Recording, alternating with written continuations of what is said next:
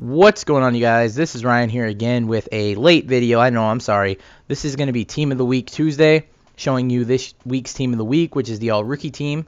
They're the Seattle Seahawks. The only cards I would honestly care about trying to stay away from.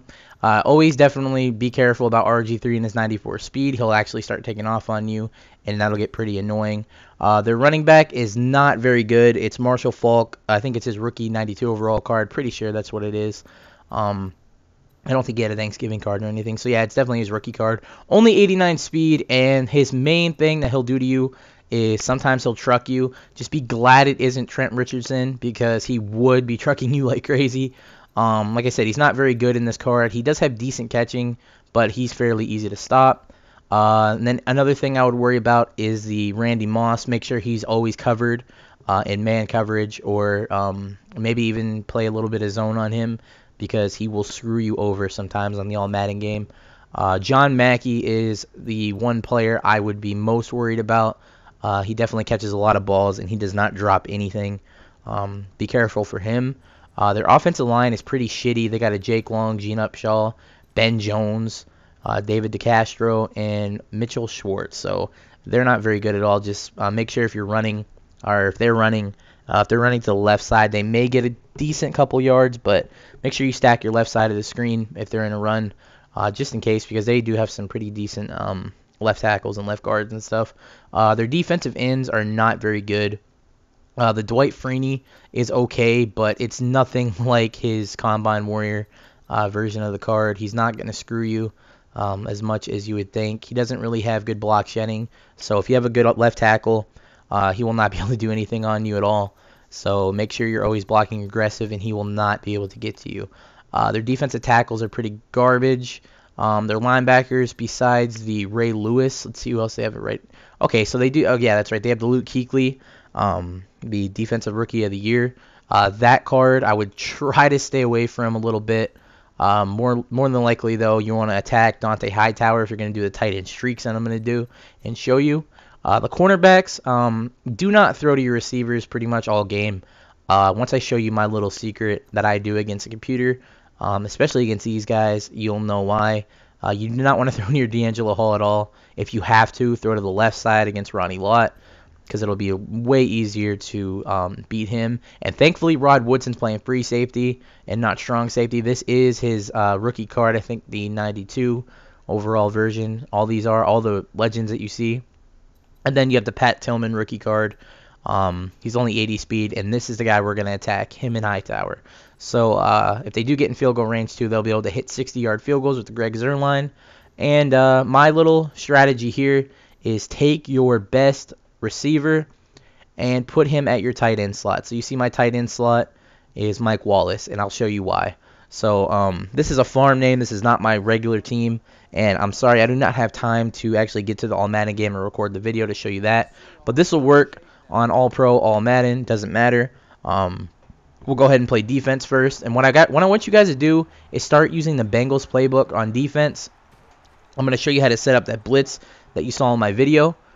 This is only going to work if they're passing the ball. If they're running to the left or the right, it'll shut them down completely. Let's see what they come out in. All right, so they're definitely going to run. I'll just go ahead and show you the play and show you how to set it up. You go to 4-3. What the hell happened? All right, so 4-3 over plus. Go to Assault O Blast. And what you're going to want to do is as soon as you see the play call happen, you want to press left, left on your D-pad, right, right on your D-pad. Re-blitz your two defensive linemen there. Move your linebacker down and put this guy in a purple. So you move your linebacker down. That's right next to Freeney right here on my screen. He'll be to the left side, though.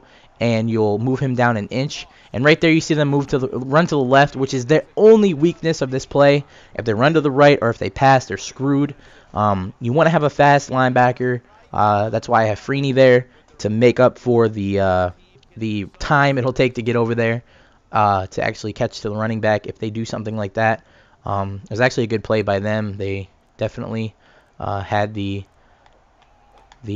brain to run to the left there. As you see right there, they ran to the right, and they got clobbered. So we're not even going to accept this holding call. What I really want to do is get on offense real quick to show you guys my strategy on why you will not need to throw to your receivers all game, just your tight end. Go ahead and do this play again.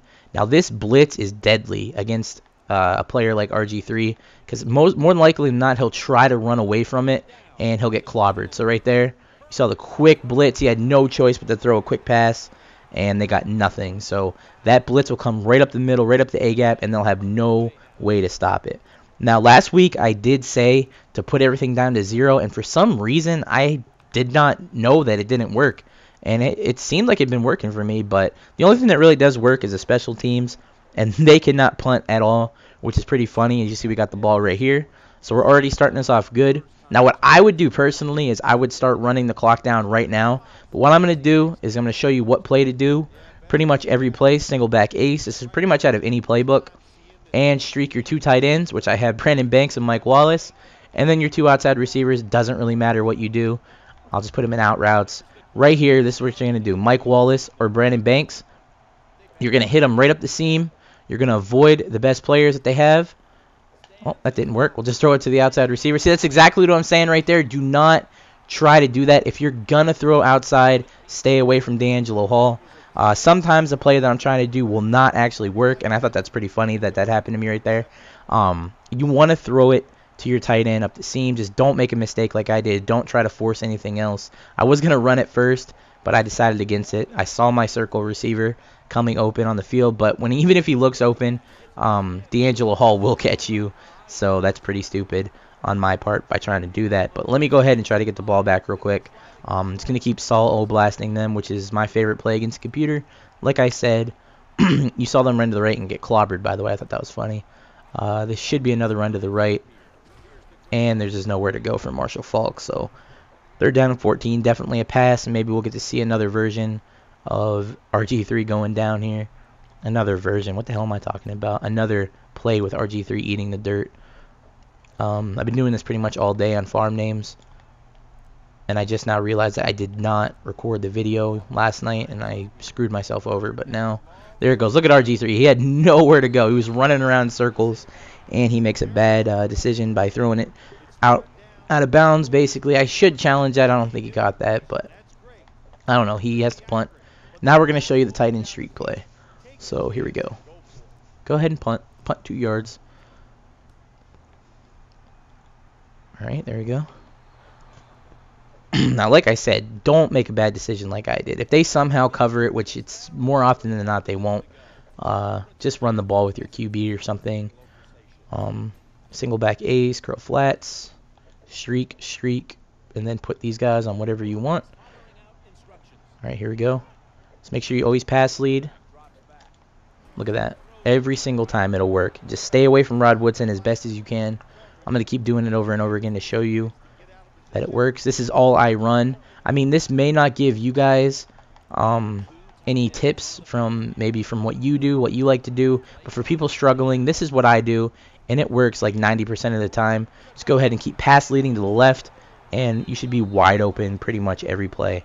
For some reason, the computer just doesn't like to cover inside streaks at the tight end, and definitely putting someone as fast as Mike Wallace, it just abuses that fact even more, and you're able to do that. So I guess what I'll do is I'll show you one more drive, and then I'll go ahead and finish off this commentary to get my all-time Titans gameplay up. And as you can see, my voice is pretty much back fully, but there's still little points in time where it'll start like cracking because I'm still recovering from whatever the hell I had. It was just stupid. So Saul Oblast. This is most likely going to be a run play, so hopefully they run to the right, and I'll try to catch up to it if it's still left with Freeney. Let's see if RG3 is about to eat the dirt here. Yeah, they're running to the left probably. Alright, so just bring your linebacker as fast over as you can. Oh my goodness. Well, Marshall Faulk just got destroyed. And then, of course, like I said, guys, you're going to want to run the clock down as much as you can. So just right here. What the hell happened? Okay, here we go. I just pick whatever play it gives me, whatever run it is, and then I'll just run the clock down. I'll just go up here, dive on the floor, and then keep spamming X. This is just to make it go as fast as you can possibly get it. Make sure you set the play clock remaining to 10 seconds because that'll completely make it go as fast as possible. And throughout the game, you'll notice how quickly it's going. The only problem is When it gets under 2 minutes, then of course you can't run the clock down, which sucks. But that's when I take my opportunity to actually start scoring to make sure they can't come back off of complete bullshit, like the computer likes to do to you. Like right here, I'll go ahead and do the tight end streak, and it's obviously going to work here because I have nobody there. Throw the streak up the seam, and we get the catch. And then now we're really close to scoring, so I'll do my 2-point play that I love to do. Just make sure you go to strong slot. Make sure there's 3 receivers on the right side of the field, or left side of the field. This can be in any playbook. Just find the right design of the play, the right formation. Have 3 receivers. Always start with a slot guy, and then throw it up. Easy peasy, lemon squeezy.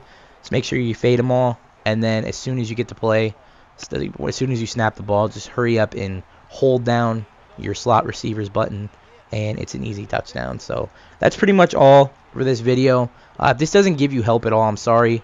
But this is just what I do to win games. It's really, really simple.